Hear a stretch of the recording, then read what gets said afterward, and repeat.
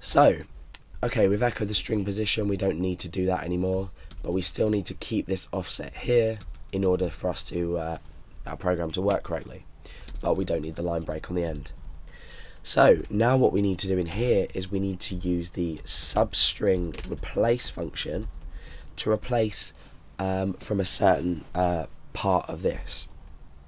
So we need to create a new variable, or we don't actually, we need to update the text variable using the dollar, not the pound sign. Substring replace, remember we're searching for the string and this is equal to text. We're searching in the text. Substring replace inside the text. What we're looking for is replace. We're looking for the word replace. Well, we're not looking for the word replace, but we're looking for what the user specified to replace. Now we need the start and the length. So where are we starting at? Obviously we're starting at the offset. We're starting at the string position.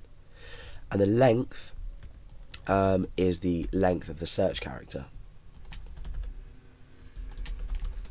So we're starting at the string position that we've been found, and we're ending 3 characters later, for example if it was cat. So now let's check this works. So we'll come down here after this while loop and we'll echo out text. So let's give this a try. The cat sat on the mat. We want to search for cat and we want to replace it with monkey. So I'm going to click find and replace. The monkey sat on the mat, so it works. Now we're going to type the cat sat on the cat, search for cat and replace with monkey. Find and replace, you can see it's updated both.